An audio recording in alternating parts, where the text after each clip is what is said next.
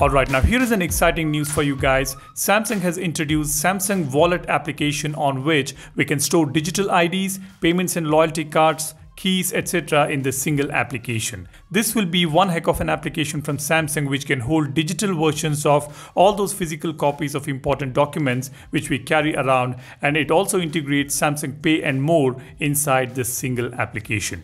Many of us are going to use this app in our day-to-day life. This is similar to the Google Wallet application which was introduced by Google a few weeks ago. Now here are a few things you should know about this brand new application from Samsung. This app offers one swipe access to payment cards, loyalty and membership cards, etc.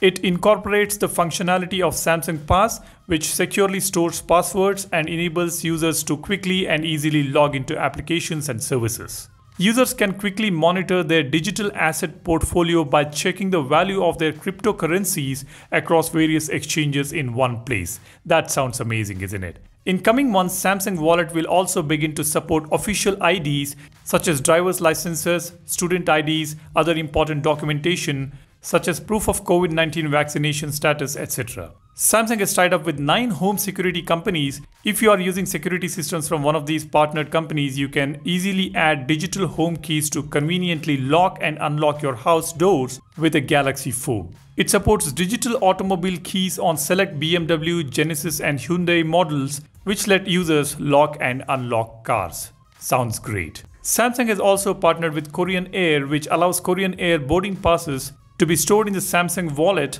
making it as simple to board a flight as it is to sign into an online account.